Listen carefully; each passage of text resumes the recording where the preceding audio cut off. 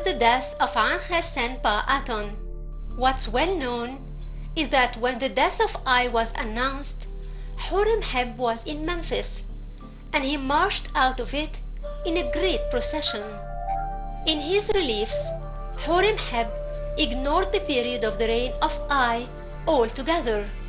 Moreover, he destroyed his monuments and removed his name wherever it was found. As for his funerary temple, which Ai usurped from King Tut, Horemheb seized it for himself, for he considered himself its true founder. But he erased Tut's name and placed his name instead.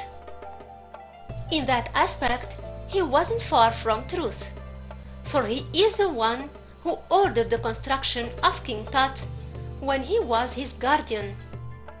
The proof is that he didn't vandalize his tomb or placed his name on King Tut's personal belongings. As for his attitude with Ai, it was completely different, for he had shown him a usurper to the throne, which he considered legally was his, being the guardian of King Tut. For that, very few of Ai's monuments remained. One is his tomb in Amarna, and the other is his beautiful tomb in Thebes.